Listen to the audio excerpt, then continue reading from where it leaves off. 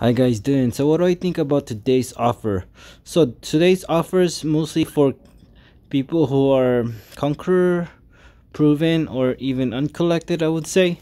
This is definitely not for cavaliers and obviously not for endgame players, but so I'm gonna grade this if it was like you're a beginner or intermediate player or not yet cavalier. So let's grade them. So the 3-star bundle is clearly for beginners. I think this bundle is definitely not worth it even if you're a beginner. I think if it was selling it for like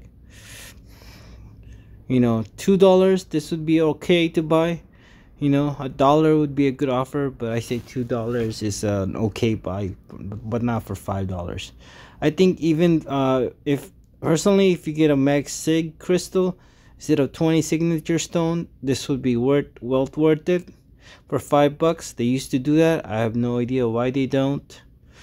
I wouldn't mind getting a new champion even as a cavalier, for cavalier players that if you get a new champion and you want to awaken him and take him to Max Sig, I think it's worth $5 for anybody, really, just for fun, so to play with. But especially like what's his name, the new champion that came out, Guardian, taking him to Max Sig would be great, but they're only giving you 20 signature stones, so it's definitely not worth it for $5. Should be worth $2, I would say. 4-star Awakening Gem bundle, the 4-star hero crystal used to be worth a good offer used to be for $1. Now I think it's still okay for $1 for a 4-star. It's not great anymore like what it used to be when it first started selling it for $1.